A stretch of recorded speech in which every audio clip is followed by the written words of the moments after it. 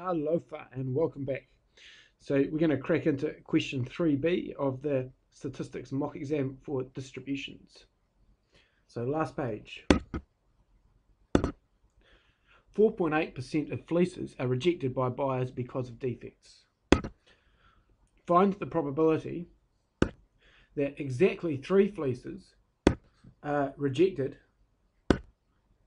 in each of 2 separate batches of 50 fleeces from different farms, stating any assumptions you make. So from different farms, stating any assumptions that you make. There's a lot packed into this question, eh? To get started, first identify the variable of interest. So what's the thing that we're actually counting?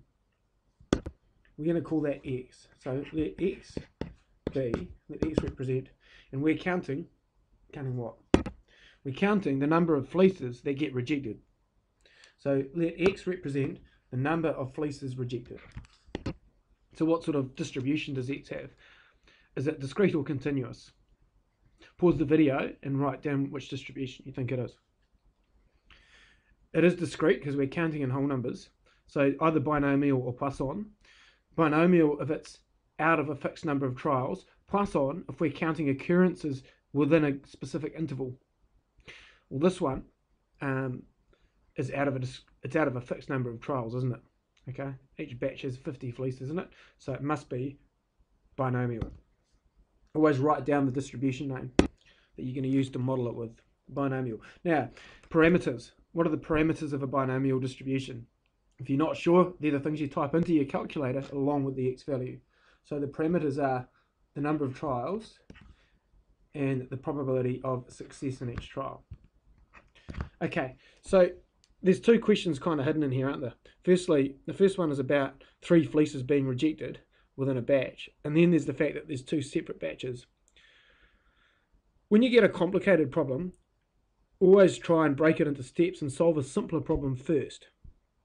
So what's the first kind of event we're being asked about here, folks? Well, the first event we're being asked about is what's got to happen is 3 fleeces have got to be rejected in one batch, okay? So if we just focus on one batch at a time, and whenever you get what I call a combined events question like this, combined events means that we're dealing with 2 separate batches. Always start with one event first, okay? Work it out for one event before you worry about the 2 events. Have a go from here if you like. Pause it. Okay, so in one event, one batch of 50, that means the number of trials in that batch equals 50. So 50 fleeces. That contextual language, remembering to write fleeces, is really important. Within that that batch of 50 fleeces, what's the probability of a fleece being rejected?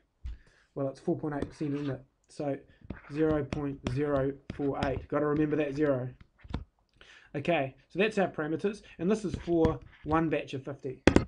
So in one batch of 50, the probability that exactly 3 are rejected, so x equals 3, is going to be the binomial probability using n equals 50 and p equals 0.048. So calculator out, and it's going to be menu stat, distribution, binomial, and is it PD or CD? Particular value or a range of values? It's a particular value because it's x equals 3 rejected, so PD. I could use the formula if I want. I'm just a bit too lazy today. And so I'm going to go into, it reverts to list, so I've got to change that to variable, F2. Remember, it will do that to you in the exam at the end of the year because they'll reset your calculator. It'll say list and you'll have to change it to variable. X is how many? 3. Okay. Number of trials equals 50. And probability of success or rejection in each trial equals 0.048. And execute. And we get 0.21474168. I'm not going to round it just yet because it's not my final answer. I haven't finished yet. Okay, so now let's read the question again. Find the probability that exactly 3 fleeces are rejected in each of 2 separate batches of 50 fleeces from different farms, stating any assumptions you make. So there's another verb in there, isn't there? And that is stating any assumptions you make. So you've got to remember that. There'll be a mark for that. Okay, so for two batches. Okay, so when you've got two events, and we're going to assume those two events are independent, so the events are the batches of 50. Independence is because different farms, so we assume that one has no effect on the other.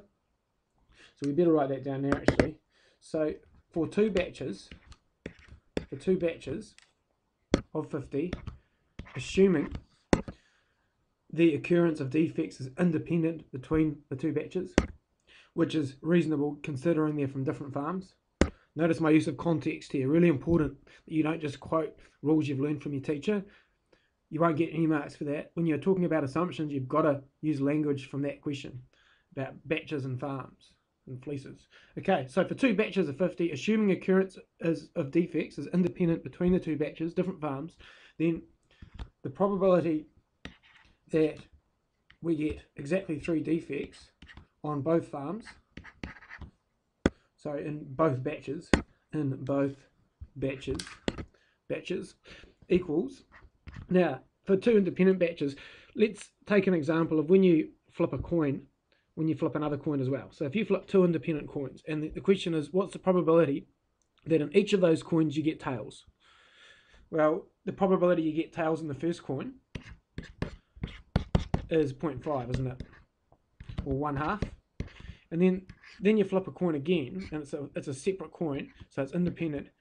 What's the probability of getting tails on the second coin? Well, it's still 1/2, isn't it? Okay, so to get tails twice, what's the probability of that happening? Well, we know that in that case there's 4 equally likely outcomes, so the probability of getting tails twice, so of means times, if the events are independent, we simply multiply their probabilities. So this time, instead of coins, and instead of looking at the probability of getting tails on two independent coins, this time the coins are being replaced by batches of 50 fleeces. And instead of tails, our event is the probability that there's exactly 3 defects in each batch.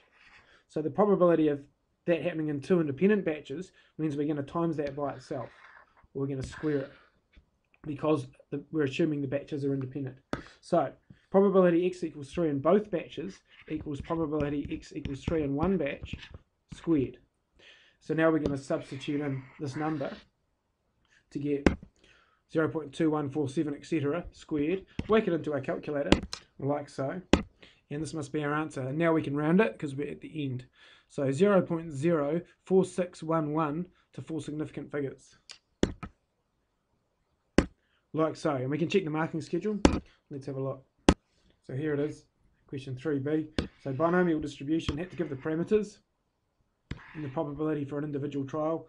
Calculate one batch first, like we did, and for both batches, get the answer. The assumption was independence, and we wrote that down. So it was out of merit. For achieved is just the calculation of probability for one batch. For merit, you needed the calculation of combined probability, so squaring it, and statement of independence as well. Always remember to check the fine print. See you later. To practice more of these, look up your concept map. This one here. We're looking at the merit row. So under binomial, it says justify why you've chosen to use binomial. Name properties of binomial distribution. International Fight Club 2 is a way to remember that context, and so on. Calculate binomial probabilities of combined events. So that's what we just did. So example is 2 people each toss a coin 10 times. What's the probability they both roll at least 6 tails? Or that we get 3 rejected fleeces in 2 independent batches of 50. That's what we just did. And to practice more of those, New Lake page 20 and 21. Definitely worth doing. They come up every year.